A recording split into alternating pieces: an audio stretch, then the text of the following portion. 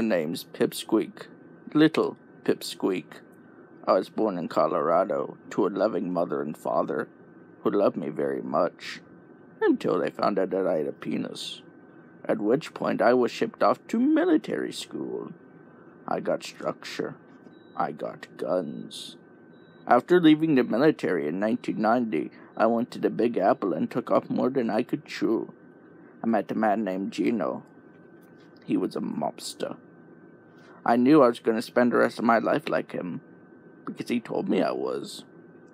I spend my days hunting people, killing people, stealing money and other goods like toilet paper. The only downside to this life is the cops. Always on your asshole. Well, not literally, but figuratively.